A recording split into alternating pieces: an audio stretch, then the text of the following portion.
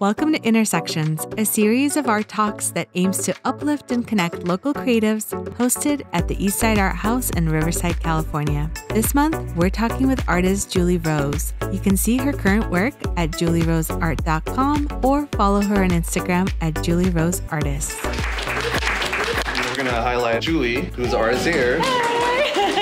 And she recently just had a solo show here at the art house, and then there's a little artist statement right there on that black wall. Thank you everyone so much for being here. It's like truly a great honor to speak with you all, and I'm sure this is something that's going to come up a lot in the talk about like building that community. And so like I want you all to thank yourselves for being here, because you're building your own artist community here in Riverside, and that's like so powerful. It really is. So just the fact that you're here and you're meeting these other creatives, like it just means that Riverside is so much on the come up for art stuff, and you're building your community. Like these are the people that you're going to see doing art in this community. They're going to inspire you. So thank you guys for being here. Thank yourselves for being here, because it's great.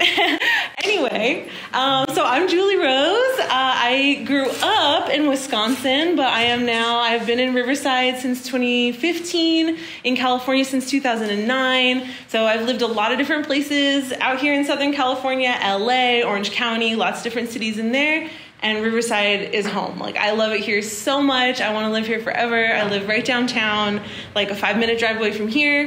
So I love it here for sure. So you said you're from Wisconsin. Yes. Sorry, Wisconsin. Wisconsin, don't you know?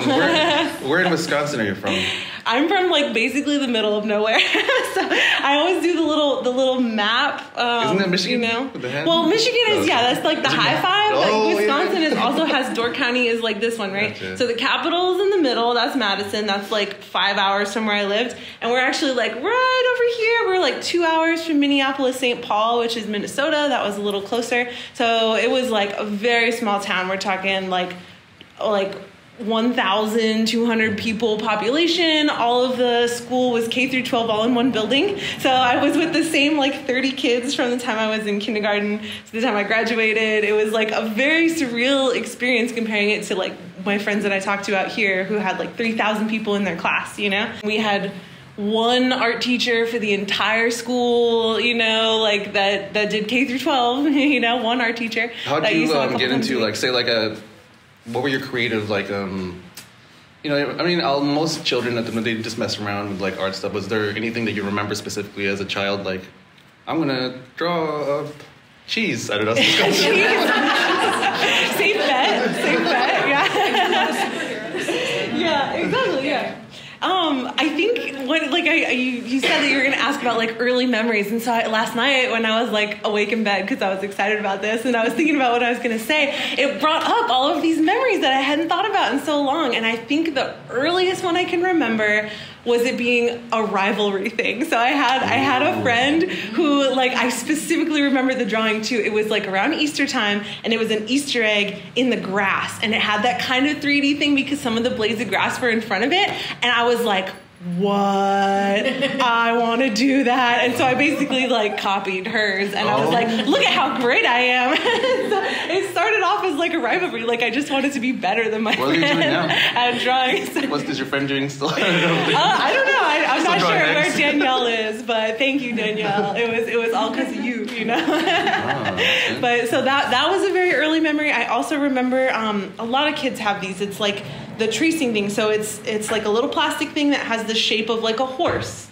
and you just go around the outline. And I remember doing those as a kid and thinking it was so cool that I was making this. And then my dad was like, you know, you could just draw that. Like, you don't have to trace it. Like, just draw something. Draw something on your own. And I was like, oh, I could do that. And like ever since then, it is like, I think you lose sight of it when you get older, but it is a superpower to be able to create things, because you're creating like an entire world. You're creating an entire creature. Like, it's amazing that you can do that. Like, if you can see something in your brain and get it on a paper and put it into somebody else's brain, that's an amazing superpower. Like, don't ever lose sight of the magic of that, I think. Like, so were there like classes that you took, or were like, did your high school or elementary school, like, did they provide any of those tools for you to learn like creatively, or luckily, just on your own, you kind of like happen to like stoke your own fire? I don't know. A little bit of both. So luckily I do talk to a lot of kids in my work. I do face painting on the weekends. I've done that for a long time. And I always ask kids, I'm like, do you have an art class? And a lot of times the answer is no, which is very sad. But at least when I was younger, we cycled through. So at least once or twice a week, we did have an art class, like with a teacher that was, teaching us really good stuff about, color and like warm or cool colors and all that basic stuff. And I do realize that I was very lucky to have like at least some instruction all through school, even if it was only once or twice a week. That's better than what a lot of kids get. So, but then it was also a little bit on my own as well, because you're only like, once I started showing some like interest and talent and skill in the arts, like I was branded the art kid. So like, because the school was so small, so I got a lot of opportunities that way. That was kind of like limited by like how little instruction that there was and how stretched thin that instructor was. So I did have to do a lot of like research on my own, but I would have done that anyway, because that's just learning and finding your style and things that you like. So like, were you like already aware? I mean, like, I guess like internet and stuff makes everything easier for, like, I mean, like growing up, we had to like, it was whatever I knew, like Tom and Jerry, or no one knows what Tom and Jerry is anymore, but, but like Tom and Jerry or like Looney Tunes and stuff. So you always try to like draw like a Bugs Bunny or whatever. Mm-hmm. But like, for you, was like, were you already into like say anime or anything like that? Because it's all across the board now. As anime is just like big. Yeah. I think that was one of my initial like big ends. Is like, I've always loved cartoons. I still love cartoons. I don't think I've watched a live action anything in a very long time. I'm like, ew, real people, no. But anime. I remember Pokemon was my big one. I loved Pokemon so much. I loved the style of it. I loved like the idea of friendship and these little monsters, and so that story has always been a big part of my like artistic experience. Like, I want to draw something that tells a story, but because I'm inspired by like the things that I'm seeing that are telling stories. So I usually try and put something like that into my work to this day. Yeah. Well, that's cool. Like, so from there, like, how did you decide, like, I'm going to take the artistic career more professionally, or did you just like, like some folks like myself, when you go to, I'm just going to take my like GEs or like in school and see what happens, and then drop out for a while. Yeah. I've never had a real plan, I guess. Like, I think that's because I'm the youngest of 5, so, and by like a lot, I'm the baby, I'm the only girl, so I've always had it like very easy. Like was your family artistic? No. All my brothers work in like IT, very like logic based. What about your dad? Because he told you can draw it instead of trace it. He actually, yes, and that's the interesting thing, and that's another thing I talked about when I was on the other podcast. I don't know if anybody caught that one, but they were asking about like, what things can parents do to like instill arts in their kids? And that is another memory that I have that's very strong. Is like, my dad is not an artist, but he sat down and he would draw with me. Like, when there was like, I remember him drawing, there was some flowers from like an anniversary or something, and we just sat down and drew that together. And even though like, people bring their baggage, they're like, if I'm not a great artist, like I don't want to do it, but that's like putting a barrier between you, and so your kid is seeing that and thinking like, that's not for adults or something, or that's not for me, like some elitist like stuff. So from there, how did you get to like more professional, or like more what's the word, classically trained? Like, did you come over, like, did you already have some classes like under your belt in the Midwest, then moving to California, or did you like learn the bulk of like your technique, I guess, over here? That's a good question. I did learn some basic stuff. Like I remember learning how to do the grids, so that you can, from a copy from a photo reference and things like that. And I learned a little bit about value and a little bit about color, but I'd say like the bulk of my education was in higher education here in community college, which is one of the greatest things. I'm so grateful for community colleges. Like, there's no pressure. The cost is like very low. I mean, it's higher than it's ever been, but it's still relatively low for higher education. For the quality of teachers and classes that you get, it's unbeatable. And there's people from all walks of life in those classes. There's lots of students who are coming at it with a different perspective. There's returning people who are like older, who have that perspective, and professionals. So out here at RCC? RCC, and I also took a few classes at OCC, but the bulk of it is at RCC right here down the street. Nice. Shout out. Love RCC. That's RCC plug. Yes. So from there, while you were in school, how'd you get into face painting? Oh, face painting is so great. I love it. I love it. I will talk about this all the time. I was very lucky. So when I first moved here from Wisconsin, I had like road tripped it out with my friend who then went back. And so I was here alone, and I didn't even have a place to stay when we first came out here. Like, I figured it out on the road. And it was really challenging. I was looking for a job anywhere. I was like, I will take like fast food. I'll do anything. And I was looking for all these places. And I was on Craigslist. And I found this lady she had a face paint business in Orange County, and she had just gotten kind of like big enough. She wanted to hire on somebody else to take over some extra gigs that she was getting.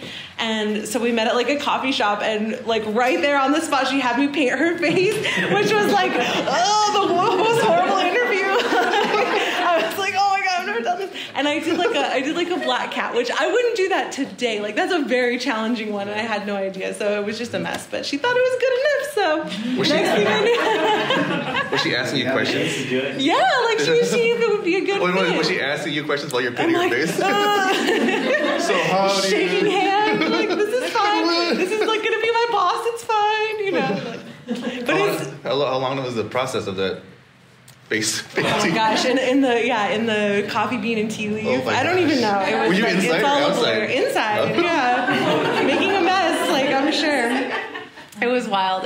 But that was the beginning of a beautiful thing, because like from then on, so I'm an independent contractor. So basically she would like send me out to different events, and I like learned on the job. I had no hand holding. I was like on my own at a gig the next week, and I learned so much in that time. And we did grow together. We started doing balloon twisting, which really grew the business, because now you're doing, instead of 1 hour, you're booking 2 hours, or you just doubled your income. And we're like learning, there's videos and stuff, and we're taking classes, and all of those techniques and skills are in the work you see today that I've been building from that time, because I practice I call it brush mileage is what I call it. So that's what I'm super grateful to face painting for, is because I'm out there like every weekend for a few hours at a time at least, practicing my brushes. I'm learning what my brushes can do. I'm like figuring out like the different strokes that they can make. The angle brush was like a really good one to learn. You can see that on so this is all one flat brush that I'll put multiple colors on, and then you can like pull it around, and the flat brush, it's kind of like a calligraphy pen, if you've ever played with those, where like you can make thick lines or thin lines based on the angle that you take it. So that, and then those flowers are actually the same kind of flowers that I do in my face painting, the roses and the other ones. Like it's the technique I learned in face painting, and you can apply that to the different arts in your life. You know, every time that you learn a new skill, it surprises you, because you can apply it in all kinds of different ways. We've done it on mural walls. We've done like that multi-brush technique, and it looks amazing. So were you in school while you were doing face painting, or did you after? Mm-hmm. So were there things from face painting that you like kind of like, oh, I know how to do this? You know, like into your own class, like, oh, I already know how to do this because of face painting. Sometimes it worked both ways. It's like a mutual exchange. So sometimes I would learn something in my class about, breaking things down into simpler shapes. So if someone asked me for like a cartoon character or something, I'm looking at it from my class cat. Like, oh, yeah, I'm looking at it as like breaking it down and like doing the layering. But then also like sometimes in my class it'd be like, oh, I can do like a cool multicolor brush to add to this piece. So they were informing each other, like all of your creative skills do. When you learn something, you apply it. So you finished RCC, and then... Finished.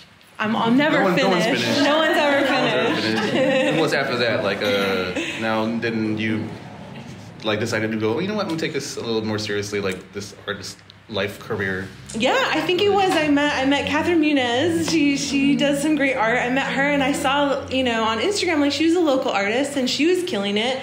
And I was like, okay, this is really something I do want to pursue. I've done the face paint, and I love that, and I want to keep that, and that's weekends.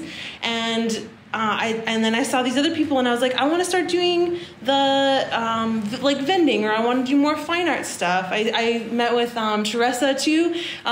She's another local amazing artist. She does face paint and all kinds of other stuff. And we got to talking, and I wanted to start doing more like fine art. This is another thing I can do during the week that I want to express myself with. That's more refined. I can take more time on these paintings, and so I just kind of went from there, and it all came together. And I want to create more, but I also don't want to turn my back on this because I put a lot of effort and time, and I do miss being just in front of a canvas and like staring my figure in the eye, and using the oil paints and the smell of it all. Like I miss that too. So I want to keep doing these as well. I'm just not sure what. So she has a really cool like piece on the group wall there, and like so I was working in mine, and then Julie comes in. I took a spray paint, threw it left for the day. I'm like, nah.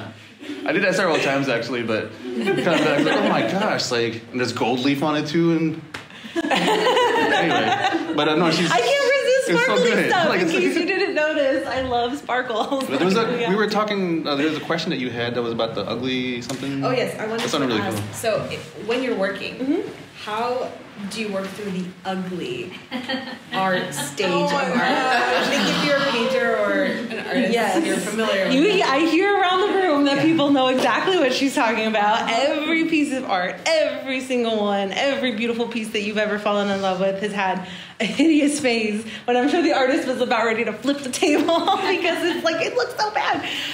Yes, you have to just power through it. That's the only thing that I've learned is respect your own process, like understand it is a process. It has to go through an ugly phase. And that's the thing that like you always say, like social media will trick you because it does. You only ever see like the good stuff. You only ever see the finished product. You only ever see people's perfect lives, but it's not like that. And your art is exactly the same. It's not going to just be done on the page. It has to go through that ugly phase. Mm-hmm. So power through it. Don't give up. Don't give up on your piece. Like you're making it for a reason. Like there's some reason that you started this thing, and that's a good enough reason for you to see it through. Just keep going. Keep powering through. And then at the very end, once you like push through, if you still don't like it, then you can try something new. But at least you did your best. Yeah. I guess. So you mentioned you were selling $1,000 paintings at the trying. I was not selling them. How do you price your work? Like, how do you know? Do you look at like what other people are selling work for? Do you look at the market? Like, how do you know how to price your work? That's the hardest thing. That is 100%, and I still have trouble with it. I've looked it up a lot of different times. I did compare like in the area to similar style art. So I was pricing it. My favorite way to price is by the square inch at the moment because it's just fair. Like you can't, even though yes, of course, like as the artist, you have preferences. Like you like this piece more than you like this piece. But like for a buyer, you can't price your things differently just because you don't like the way that it looks, right? Because then that's like, it's like, well, what's wrong with it? So I feel like the per square inch way of doing it is just fair across your pieces, so then, and it's an easy multiplication too. So I think I priced these ones at like $285 a square inch, which I saw so many different things online. I think it went through a very wide range trying to find it, and I'm still like adjusting it. I'm still trying to find like the price point that's right for my my notoriety level and all that. Like I don't have much of a client base yet, but it's building, so I'm still trying to find a good price point, but I have a lot of support from people around me that are like helping me make those decisions and helping me stick to those decisions for the longevity of my work to make sure that I'm not devaluing it just because I'm having a bad day and I didn't have enough to eat and I'm like, I'm just gonna give them away. which is definitely a problem. We all have those days. Like Rosie was talking about that in one of her reels the other day, that like when she was getting started, before she had a community to support her, she was trying to get rid of her stuff on like OfferUp, and I've been there too. I'm like, I just need to get rid of this, like people won't even take it. And then like how you're just beating yourself up so hard because people won't even take it for free on OfferUp, but like but that's not how it is. Like your work is valuable. You're just like, it's context, and you need people to support you and tell you like, no, don't devalue yourself and don't devalue your work just because you're like not feeling it right now. What would you tell an artist who's like, so you have specific career goals, Or what if someone's struggling with their goals right now, or they're not sure what to do with their career? So what would you tell them? Like, it's the same question I had when I'm scared.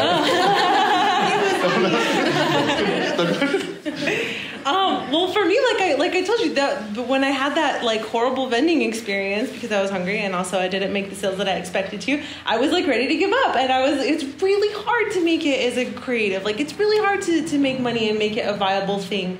But what was the turning point for me was the community, was like this room of people, was the other artists that I've met. You know, that was what made it possible. The advice that they gave me, the ins and outs. Finding a community that could support you made all the difference. You know, can you do it on your own? Absolutely. But are you going to have a much better and more fun and easier time with like other people? Yes, for sure. So I think that's like the biggest advice is find your community. It doesn't have to be a place like this, but this is a really great place to do it. Whether, you know, however you like to do it, online or elsewhere, you know, just find your people to help support you and get you into spaces. The community thing is super important. Whether it's physical or online. Like, 'cause I remember even like, it's crazy now meeting like folks that have been like in, like, what do you call this? It's like, forums before about like just random like how do you do this thing, and then like it ended up like, oh, you're in LA, like we're going to this event, like, oh cool, and now they're like in the same like industry, like, you know. But and that's the other thing too, like half of these paintings would not have been made if it wasn't here. Like I was given the opportunity to have a solo show, my first ever premiere solo show, and I only had like 2 pieces done or something, 3 pieces, and I'm like, okay, I need to fill up a room. Like that was an engine.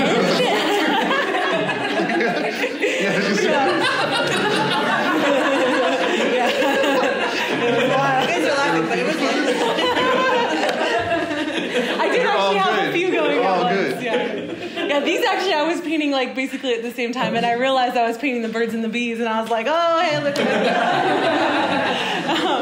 But yeah, that was like an engine. So having other people to hold you accountable, to give you this opportunity, and then you still have to earn it. You still have to like make it. So for me, that was all the difference. Like, you know, I know a lot of people are like that too, or if you don't have somebody telling you to do something, or people that are kind of like counting on you, or, you know, a deadline, you won't do it. Like how many of us had like, you know, you have 2 weeks to write this essay, but you write it the day before, you know? So it's kind of like you need these other people supporting you in that way, just giving you a deadline. I wrote these questions down like 10 minutes ago. There you go. Yeah. Thanks for sharing your journey. Thanks for everyone coming. Thank you all for being here.